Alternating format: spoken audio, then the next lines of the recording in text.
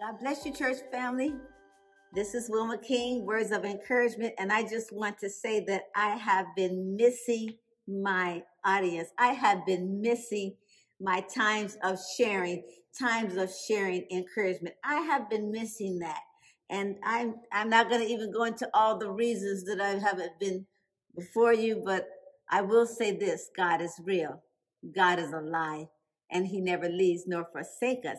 And I'm just wanting to give just a brief, I'm calling it a commercial, but whatever comes out of this, Lord.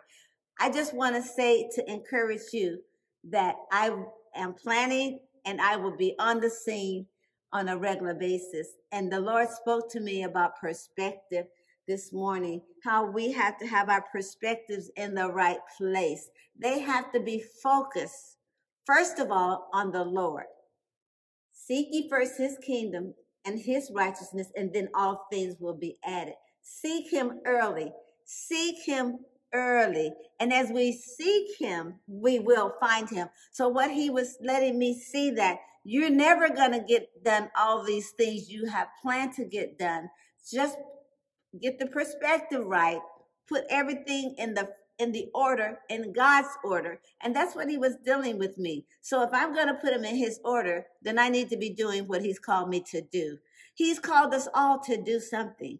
And what he's called you to do, that means he ordained it before you were even born. That means he's anointed it and appointed it for such a time as this. And I'm telling you, we're in a time right now.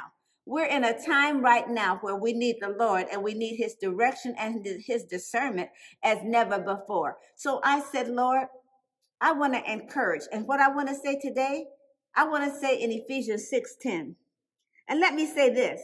I was blessed today at church with my new Bible. I'm talking about my brand new Bible, okay? Giant print. Hallelujah.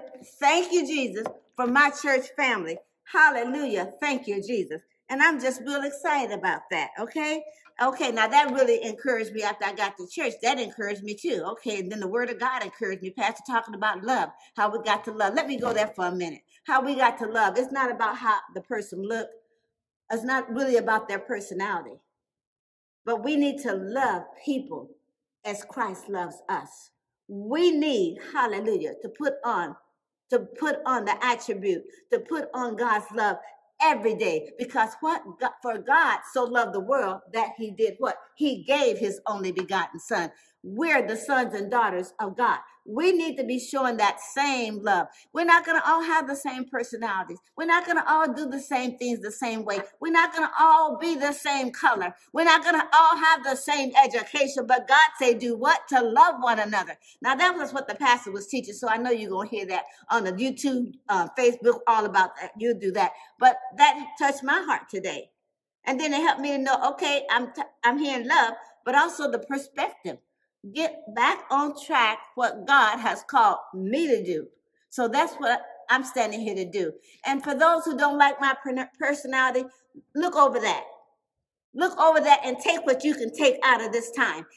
There's something that you will hear that might help you. So just take what you can get out of it, okay? You might not like the way I'm looking. That's okay. Get over it. And just take what you can take from this, because I'm not standing here in my own strength, in my own power. This is the power of God. I want you to know that. My husband probably wondering, where is my wife? I'm here at the church still because I'm waiting on the power of the Holy Ghost to have his way. Is that okay? Anyway, what did I say? Ephesians 6. A final word. Be strong in the Lord and in his mighty power. I got to stop right there at this commercial. Be strong, but it's in the Lord. If we try to do anything in our own strength, it is not going to work. It is not going to accomplish the purpose that God wants it to do. We got to get over. I'm going to go as far as to say this. I got to get over my emotions. I got to get over the way I feel. Do I feel like coming to church all the time? Do I feel like doing the things I need to do? No, sometimes I don't. But I'm doing it because number one is, I know that if I go, I'm going to get a blessing. I know, too, that I'm being obedient to God. I know, too, that I'm a servant of the Most High God. But all of this strength we have, it comes from the Lord. I want to encourage you today. Don't try to do it on your own. Don't try to do it thinking, well, I can get this to work for me. No, it's in the Lord. What is in the Lord? It's in his word. It's in prayer. It's in songs and praises. It's in fellowship. It's in serving one another. That's in the Lord. See, it's in serving. And if you're serving one another, that's being respectful and honoring the authority that's over you. If you have a church home, you need to be committed to that church home and not trying to figure out where can I go because of the pandemic. I don't know why I said that, but that was for somebody to hear. Okay? I'm saying, pray for me. This is what I'm saying. This is a commercial. Pray for me.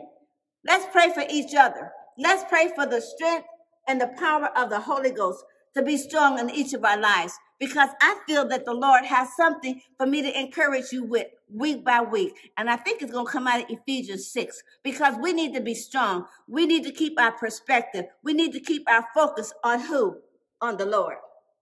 And stop fighting each other and stop fighting this flesh, but walk in the spirit. The Bible says walk in the spirit so that I do not fulfill the lust of the flesh. So this is where we got to stay.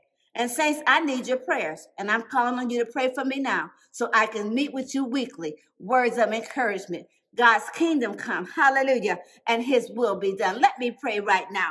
Father, I thank you for the listening audience. I just wanted to come today. I was blessed today in my church service. I was blessed this morning at the kitchen table. And Lord, I just wanted to come today. Let everything that has breath, number one, praise the Lord. Let us be about our Father's business as never before. You've called us all for such a time as this. We see what's around us. We see the pandemic. We see the country. We see everything. But Lord, you know everything. That's what I love about you, Lord. You already know everything that's happening before it even happens. So Lord, keep us with our minds on you. Keep us with our strength in you, strong in the Lord and in the power of his might. So Lord, I thank you today for every listener. Touch those that are sick, weak in their bodies. Give them a supernatural touch. Those that are fighting the COVID, give them a supernatural touch, supernatural strength as never before. Let the weak say they're strong because they're strong in the Lord and in the power of his might, Lord God. Let them be encouraged by what your promises are saying. Let us move out of the natural and keep us, Lord God, in the supernatural. Oh God, I thank and praise you right now for every listener, for those who are struggling, Lord, financially, Lord God, for those who need income, Lord, bless them, Lord, with every need met according to your riches and glory. Bless them and meet their needs. Those who are having emotional struggles, help them to cast all their cares upon you because you care it. You care it for them. Your kingdom come in our lives. Your will be done. Bless our pastors, our leaders, our country. Lord, bless. Bless, Lord God. Keep our leadership strong. Keep our pastors focused. Keep them with all the gifts of the Holy Ghost working and operating in them. Keep them with their minds stayed upon you as never before, Lord God. Keep them, Lord God, walking in the call of God that you've already called and ordained them to do. You called them for such a time as this, so strengthen them as never before. In the name of Jesus, we pray today. Be blessed, saints of God. Be blessed in Jesus' name. Hallelujah. Amen.